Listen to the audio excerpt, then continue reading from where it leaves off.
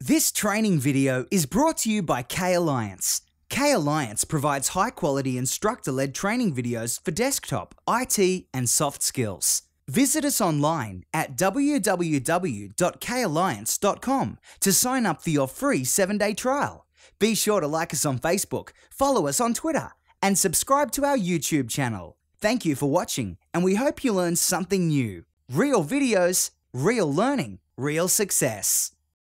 So as a part of our Manage Metadata service, we will want to configure and create terms and term sets, and then groupings of those term sets. So let's go ahead and take a look.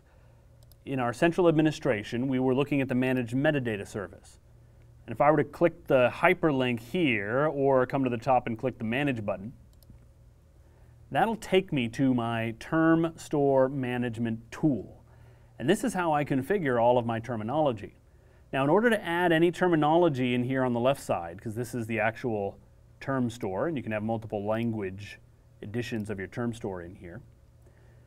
In order to do that, I must be a term store administrator. So I could add somebody in here and let them handle the process. You can decide what the default language is, what the working languages are. Let's go ahead and scroll up. But ultimately what I need to do is create groupings of terminology.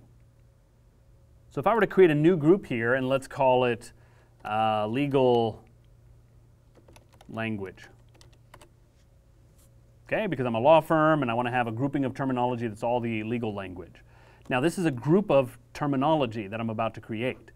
And I could come in here and give it a description. I could specify who the group managers are and contributors. You know, so that when they log in, they can have control over this. So we can have a very delegated level of administration over our term stores. Because the people doing the departmental language and the people doing, other, business-specific language would be different than those maybe doing the, in this case, the legal language. So once I create a grouping of all my legal language, I now need a term set. And the term set will be a set of terms. So maybe I would create a term set called contractual terms, or something to that effect. Again, give it a description, give it an owner, give it a contact email address, who are the stakeholders. There's a number of different settings that we can specify for a term set. And then inside of a term set, I create terms, or I can copy them from another location. I create a term, and I might have terms like contract. Okay, and I just keep hitting enter in here to enter more of them in. Maybe binding, signature. Okay, I don't know, whatever. I'm just making up terminology here. I'm obviously not a lawyer. But we start to pull together terminology that we use contractually within our organization. Now, the only reason I'm doing this is because as I begin to type, you can see these suggestions starting to pop up, and they're coming from various different term stores.